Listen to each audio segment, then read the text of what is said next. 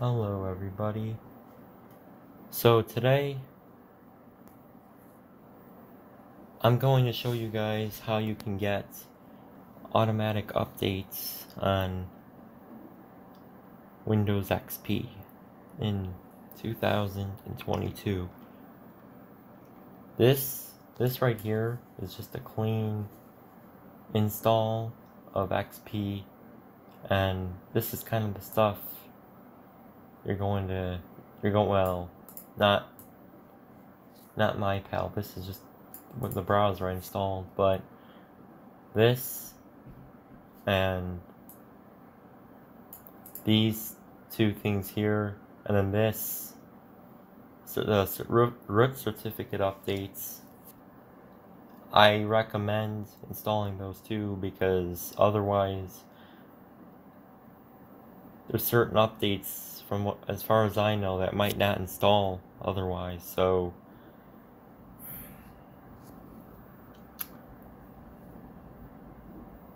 what we're gonna do is, first I'm gonna show you guys, like right now, if we were to go updates, yeah, if we were to try to go to Windows Update, yeah, well, as you can see, nothing's really it's not gonna really work. You can't even, I don't even think you can update doing it like this anymore. So yeah, you know, you'll see if we go to my computer, Windows XP 32-bit,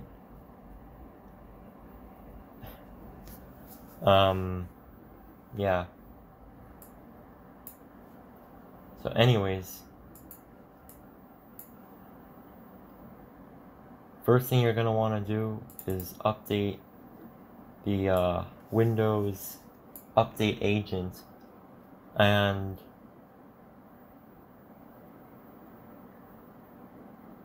the links for this stuff I will put in the description, but yeah, the Windows Update Agent version 3.0, 32-bit.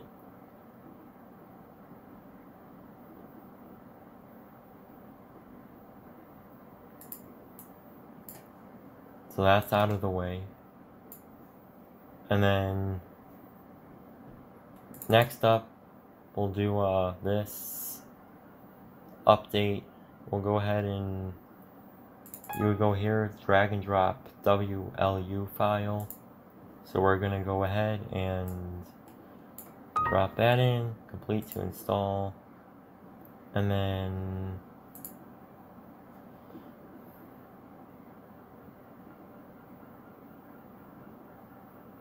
last but not least, we're gonna move that, and we're gonna go ahead and add that to the registry. The Windows WSUS is Windows Server Update Service. Like, I'm gonna show you guys here. Here it just shows Windows Update. When you reboot, after we reboot, you're going to have the option to use the Windows Server Update Service, which is where we're going to get the updates from. So the WSUS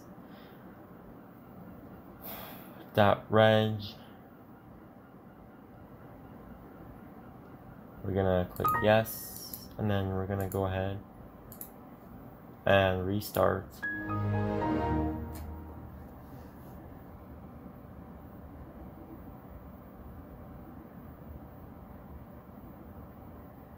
So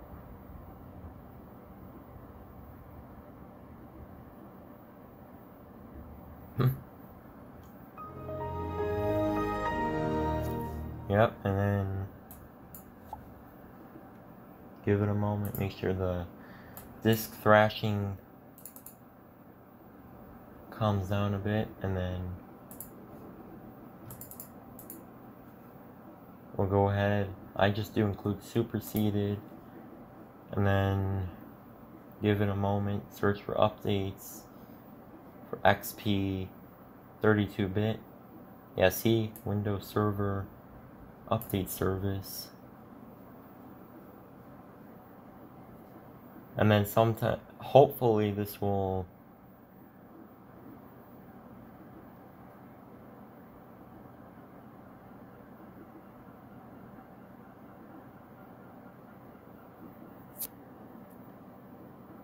then you just gotta give this a minute.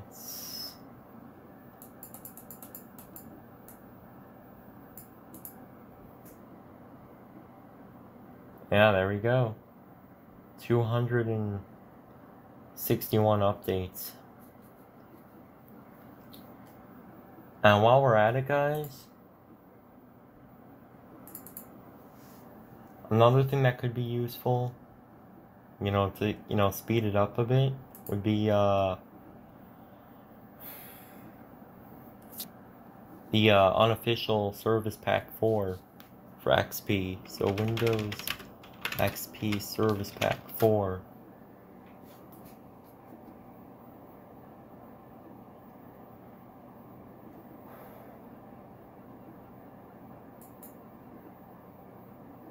Yeah, it's a gigabyte.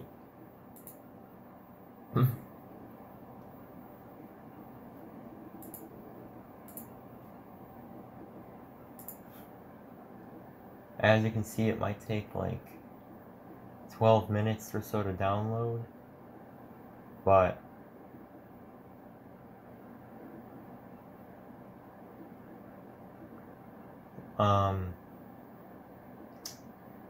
I think once that's done, we'll go ahead and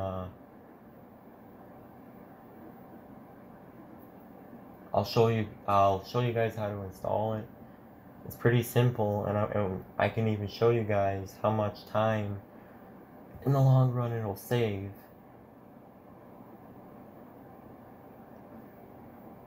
You know, when it comes to installing updates, like instead of what, 261 updates, it'll take care of a lot of them for you.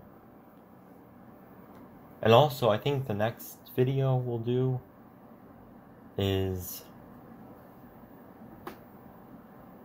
I'm gonna explain to you guys how to get the, you know, Windows Embedded POSReady 2009. Someone was detected at your front door.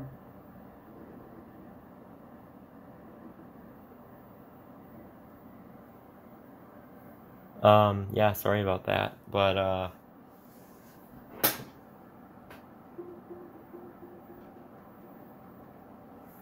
anyways, guys, so, yeah, POSReady 2009 was the point-of-sale version of XP, and considering it came out in 2009, when, you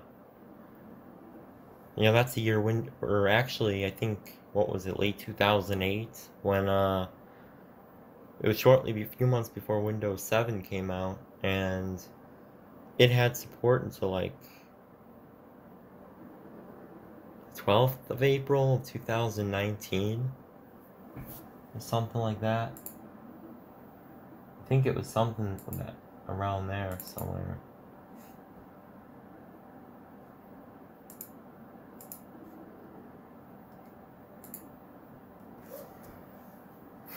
So I'll show you guys how to get those updates. I don't think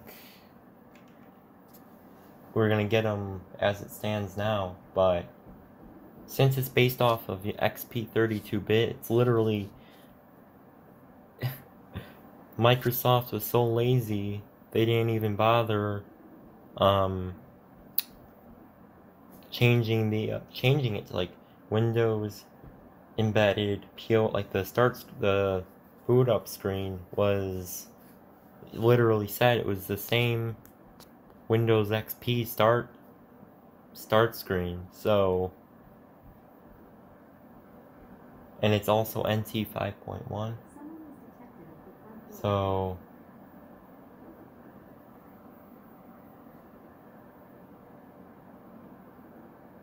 I think at this point I'm probably gonna just speed it up for you guys, and because it's gonna still take another like 8 minutes, and I'm trying not to drag out the video for too long, so I'll speed it up, or I'll just cut out this part altogether until it's done, up until the download is finished. So I'll be right back, guys. Alrighty, everybody, so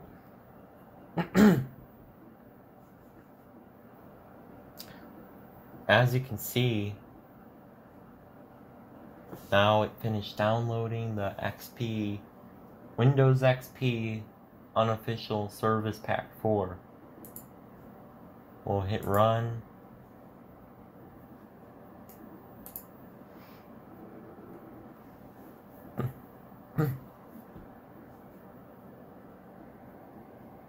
Windows XP Service Pack 4. Keep in mind with this program called Nlight, you could actually slipstream it into the ISO too. So we're not gonna archive the files.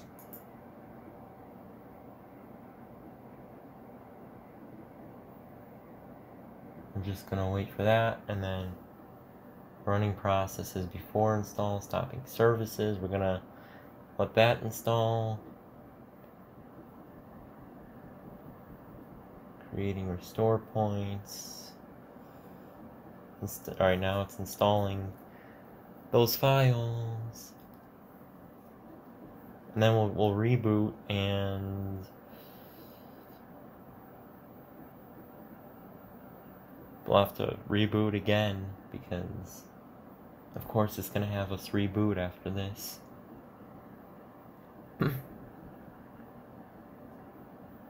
Yeah, you can see there are a lot of updates. A lot of DLLs and updating registry keys.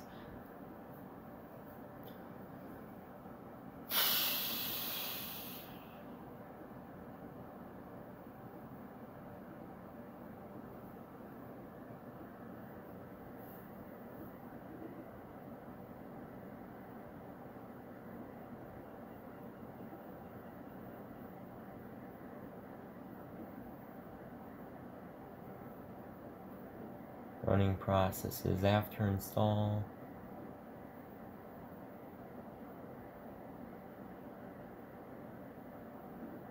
Yep, now we're gonna go ahead and restart. And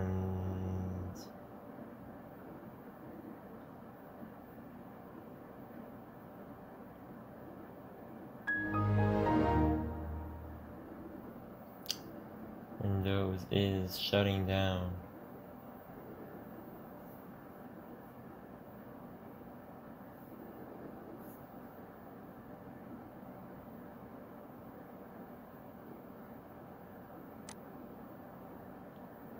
Help protect your people. Nope, not now.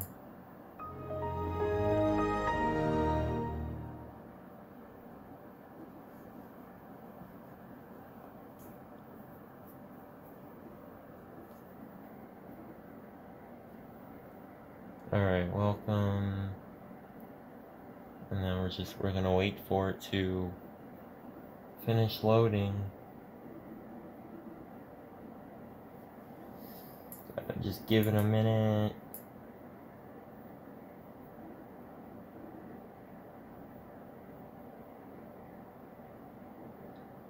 Keep in mind, we just installed a lot of updates to that service pack, that unofficial service pack 4, which that's going to be a part of I think in the next video I'm gonna show you guys how to, get the POSReady 2009 updates on here, assuming that they don't show up already. I'll show you guys how to get those up and running, but I think installing Service Pack 4 is definitely part of it. So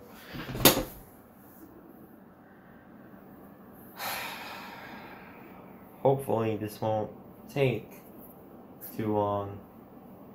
I'm gonna give it the benefit of the doubt because we did just install a lot of updates, so, but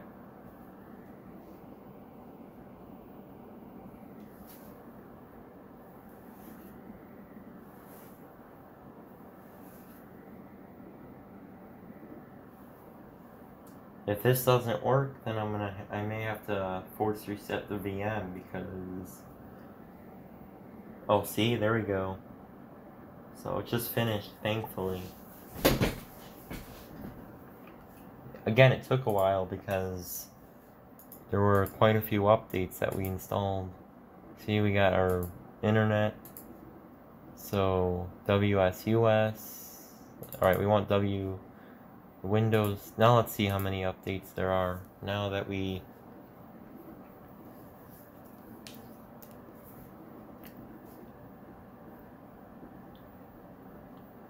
of course we're including superseded updates. I think, yeah, before there was like around, what, 261 or something like that. So, let's see how many there are now. I mean, I'm sure there's gonna still be updates, probably, but hopefully way fewer, considering we just installed pretty much a gig of updates. We have an internet connection, so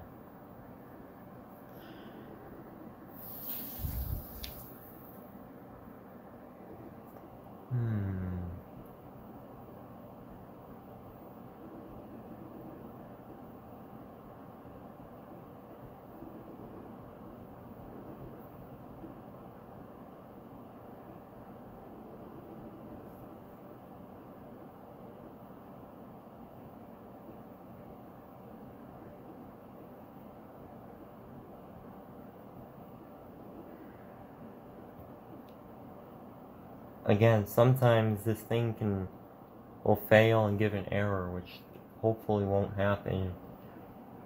I have another machine I did this on, well, the Windows Server Update Service with the Windows Update Mini tool with a 64-bit XP, but that doesn't have, for starters, 64-bit XP is based off of the NT 5.2 kernel, not 5.1, so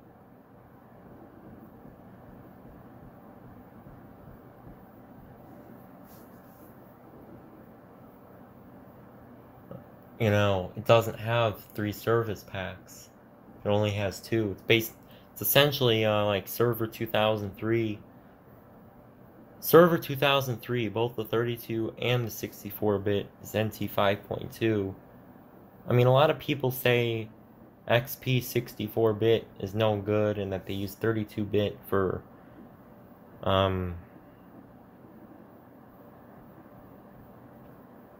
compatibility reasons, but 64-bit XP has a syswow 64 folder. I do not understand. 32-bit programs run on 64-bit XP just fine.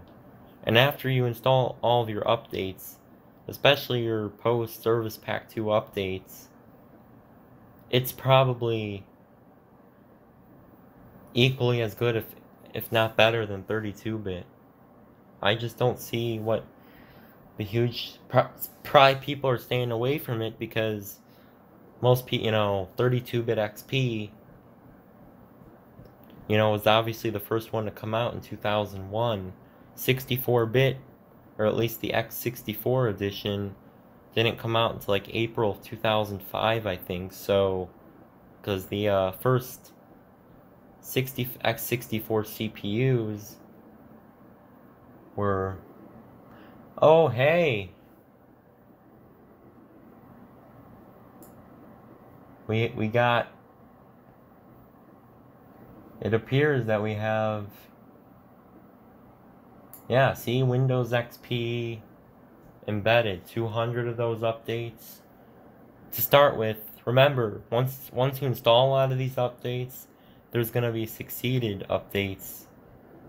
I'm obviously I'm not gonna install them right now because that's just gonna take forever to do. But this kind of gives, look, six Windows XP, and that's kind of what we were looking at before. Before there was 261, now there's 6. That shows you how many updates were installed, and then, you know, that's excluding the embedded, which is yeah, see, security update for WES 2000 WES 09, which is Windows Embedded Standard 09, and then POSReady 2009. These are the states that it was put on the WSUS servers, but you know, you can see November 2018, February 2019, April 2019. There's stuff from 2018 over here. March 2018, April 2018, May 29.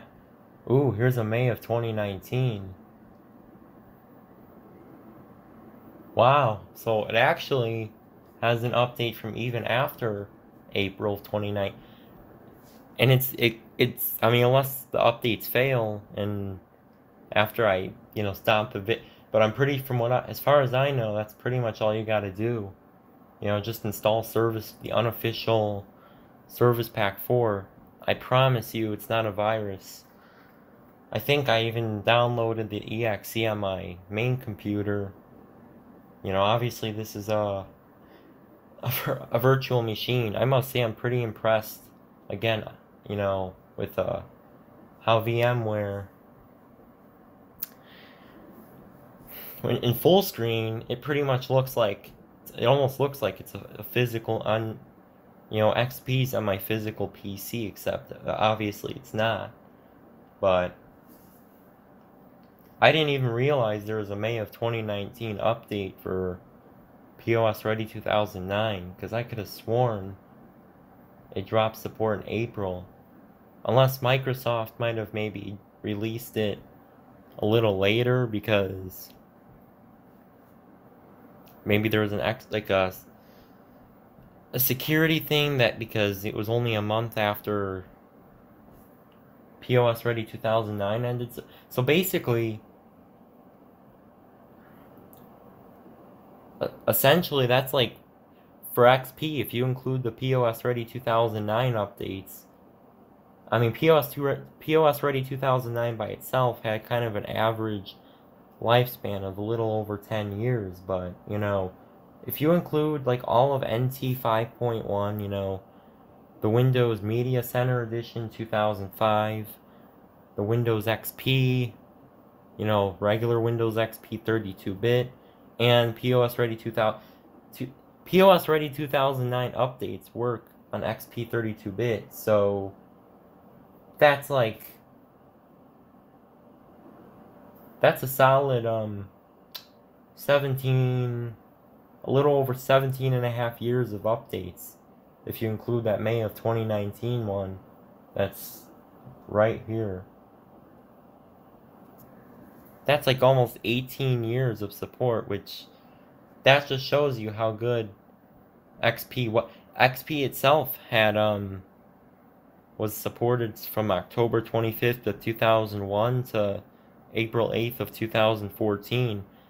I thought I heard somewhere that Microsoft was going to drop support earlier, but, you know, just the fact that of the wide range of hardware that XP supports, from literally from like some of the older Pentiums to all the way up to like Ivy Bridge Intel CPUs, 3rd gen Core i3s, i5s, and i7s, you know, it's pretty impressive. And for AMD, maybe like the AMD K6, maybe from like the late 90s all the way to,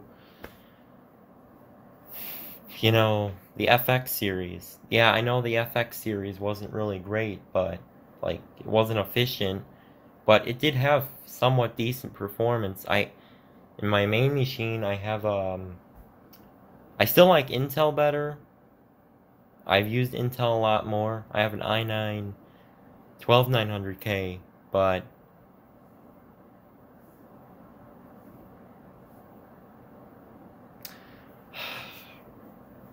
you know, but that doesn't mean AMD's bad. They have improved. I'll admit, they have definitely improved, with their Ryzen CPUs.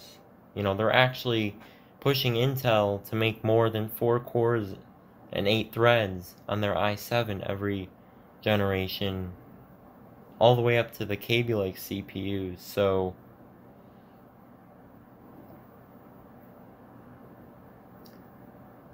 anyways, guys, thank you so much for watching, and then also, I think in an upcoming video, I'll show you guys how to run Steam on Windows XP. There was this one guy's video I saw, I think it was released in March of 2021.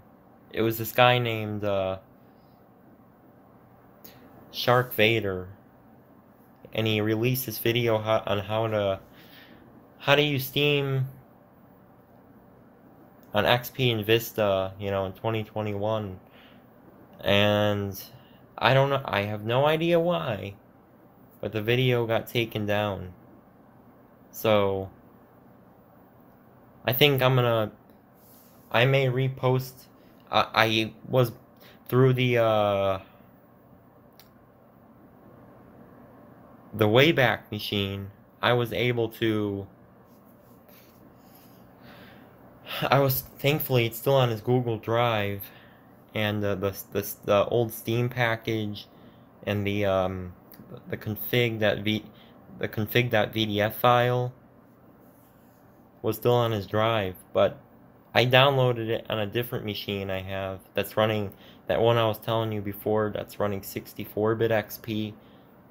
I might repost those links, and I'll show you guys how to upload it. Hopefully it won't get taken down on my channel, but because that really, it bugs me. I don't know why YouTube did that, but I'm gonna try to show you guys how to do that in the next video, I think. So probably with this XP install too. Yeah, it's for both XP and Vista. So anyways, guys, I'll see you guys soon in the next video, and thank you all for watching.